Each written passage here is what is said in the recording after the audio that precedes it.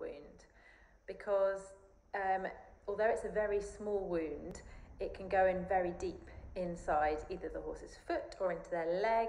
potentially interfere with tendons, ligaments, so it can be very serious indeed. And it's quite a tricky one to know how to deal with it.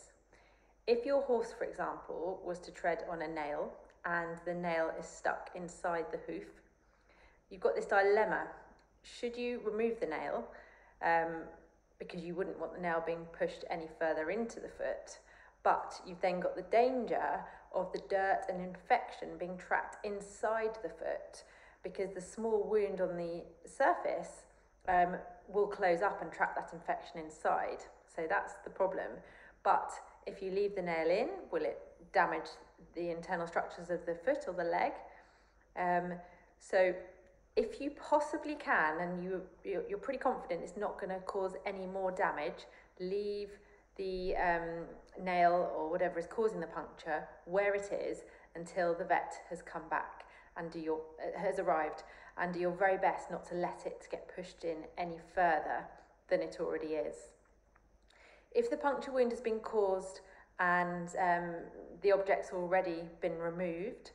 then you need to clean it as well as you possibly can, and we'll be discussing different methods of cleaning wounds in the next lecture. So cleaning with hose or saline solution, and even poulticing to sort of draw out any dirt. The other dangerous thing about a puncture wound is if the foreign object goes into a joint, because if the foreign object goes into the joint fluid, this can cause infection of the joint fluid, which can be very serious indeed and might result in the horse needing being operated on. And